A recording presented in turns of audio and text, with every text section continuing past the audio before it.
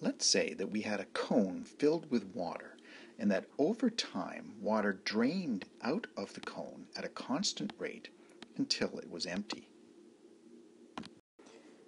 And let's say we're interested in finding about the height of the water at various points and how it's changing over time, say at the end when there's no water in the cone, in the middle somewhere, and also perhaps at the beginning when it's full of water. So we're interested in finding out the change in height with respect to time at these various points. To determine this, we could do a little hands-on activity. We could take a drinking cup from a water cooler, say, which is in the shape of a cone, and measure its height and measure its radius.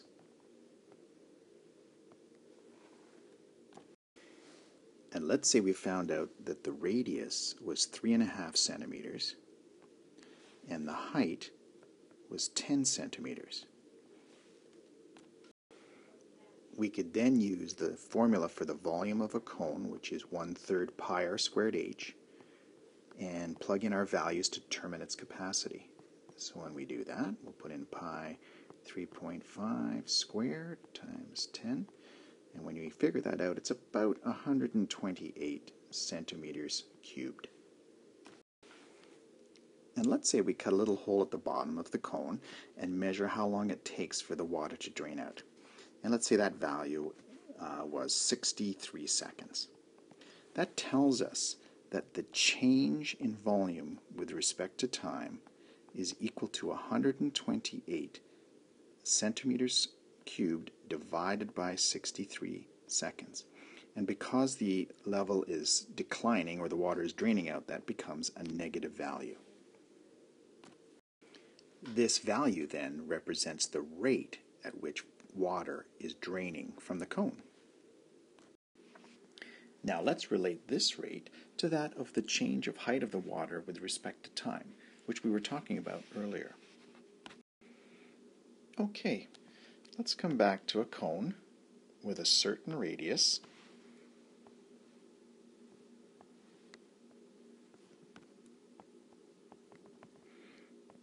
r and a certain height h, and we know the volume of this cone is 1/3 pi r squared h.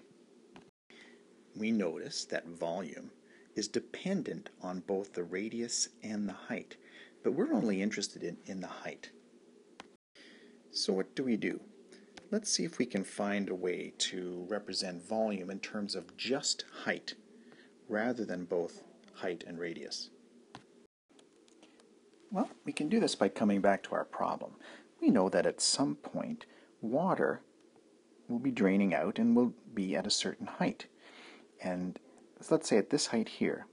And this water will also form a cone, and this cone will have its own radius and its own height. And we know that the radii and the heights form right-angled triangles, which are similar to one another. We can rewrite them down here as follows. So here's the cone, right-angled triangle with the r and the h. And we could write this level for water here, r and h, like so.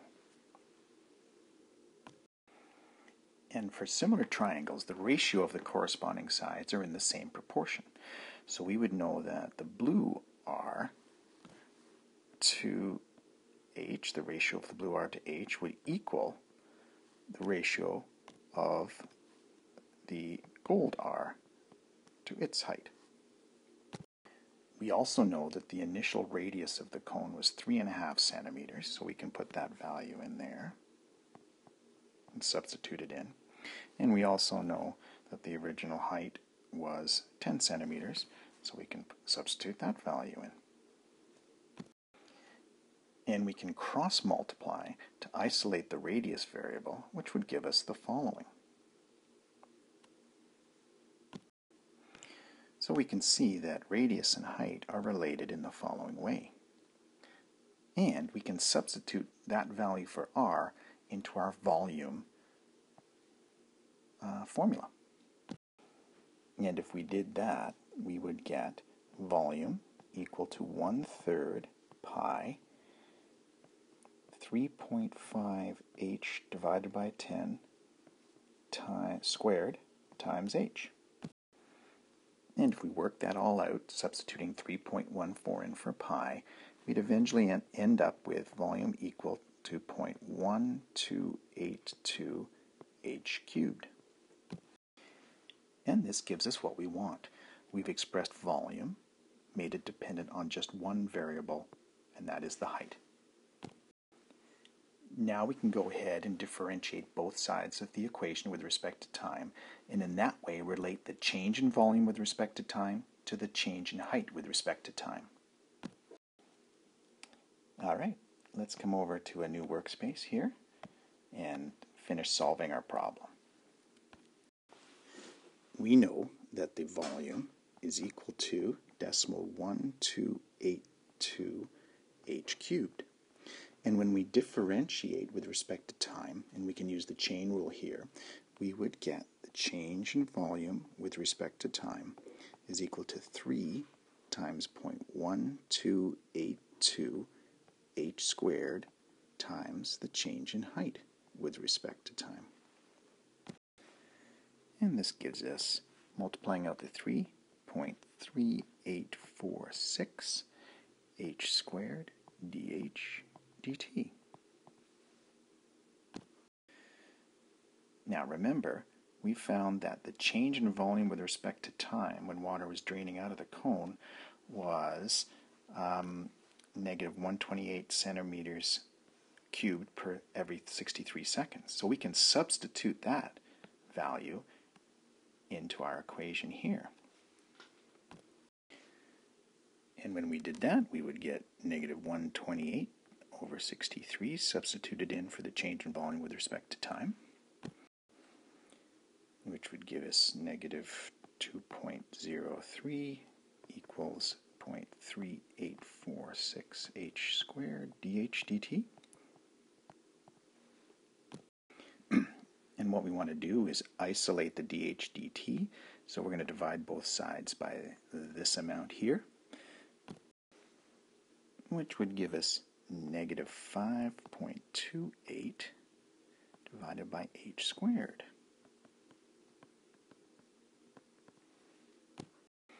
So this tells us the rate at which the water level is declining, and our units would be centimeters per second. So let's say we wanted to find out now how fast the water level is declining when the height of the water is half the original height of the cone. Well, at that stage, we know that the height, because it was 10 centimeters high for the cone, we know that the height would then be 5, half the original height. And we can just substitute that into our relationship here. We would end up with negative 5.28 divided by 5 squared would give us dh dt. And solving this, we'd get negative 5.28 divided by 25 is our change in height with respect to time. And that would be about negative 0.211 centimeters per second. And that means when the height of the water is 5 centimeters, that the rate of change of height with respect to time is negative 0.211 centimeters per second. And it's a negative because the water is declining.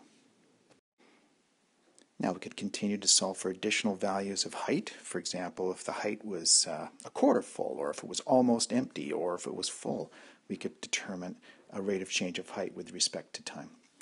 And there you go.